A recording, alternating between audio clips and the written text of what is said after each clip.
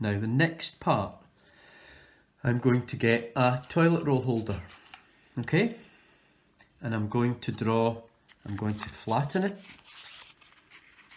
I'm going to put it on my page and I'm going to draw around it.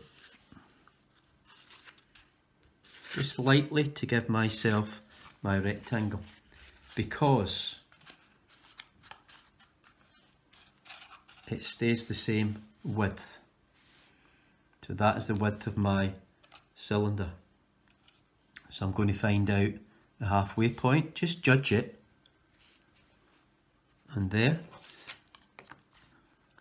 I'm going to draw a line through there.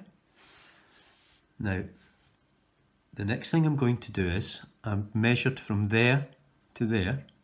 I'm now going to measure from there to there, so that that distance from there to there is the same as that distance there.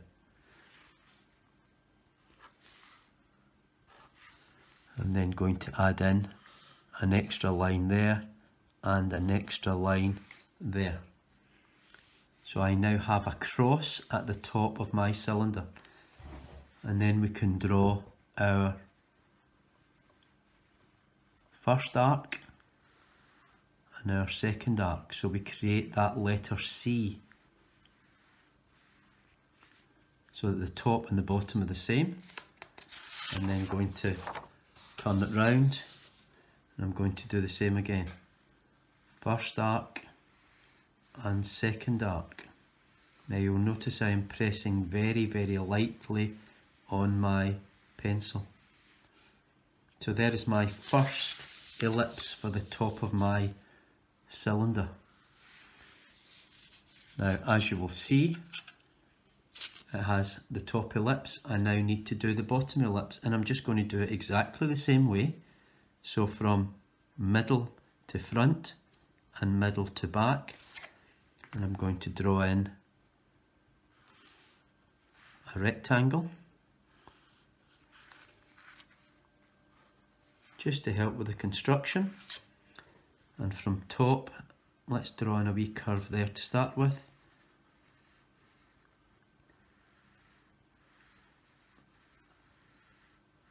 So at the top ellipse, so that that curve there should be the same as that curve there.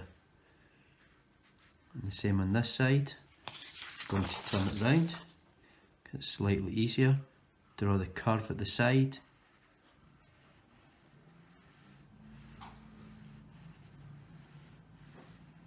So there is my ellipse, top and bottom.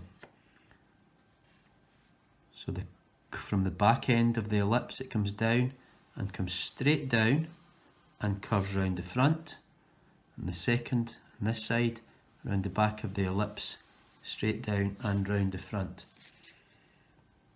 And that is how to construct a cylinder with an ellipse at the top and an ellipse at the bottom.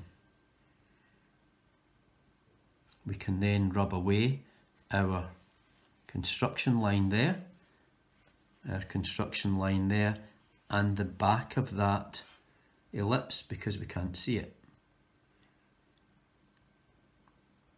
Once we've done that, we can then add in, start to look at our shading. So I would like you now to go and try and draw your cylinder. Thank you.